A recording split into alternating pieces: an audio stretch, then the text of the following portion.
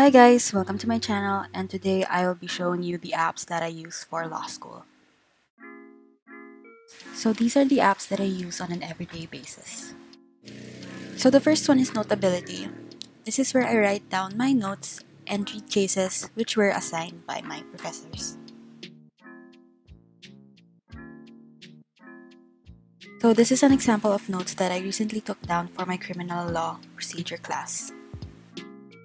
So one thing that I like about Notability is that after I take down my notes, I could highlight them too. Also, you could customize the paper that you want to write with.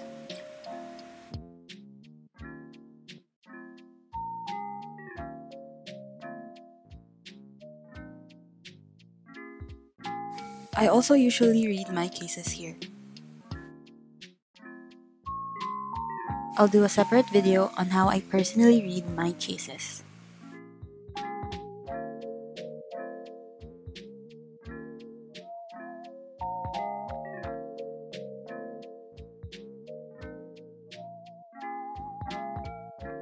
The next app is the dictionary. So I go here right away if I don't understand a word in what I'm reading. So the next app is an important app, which is the Philippine Constitution. So this app has the latest Philippine Constitution and other past constitutions of the Philippines. This is the fundamental law of the land, which is why every law student usually goes back to it. So the app that I use next is the Acrobat app. This app is what I used when I didn't have Notability yet.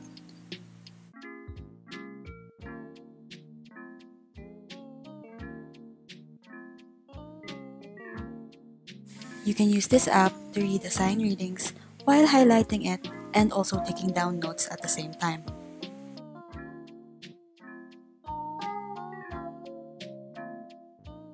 Other apps that I use are Microsoft Word and PowerPoint. And the last app that I use is Google Drive. This is where I usually place my notes, readings, and digests, so that it would be easier for me to access them on different devices. That's all for the apps that I use in law school. If you like this video, give this video a thumbs up, comment down below, and subscribe down below.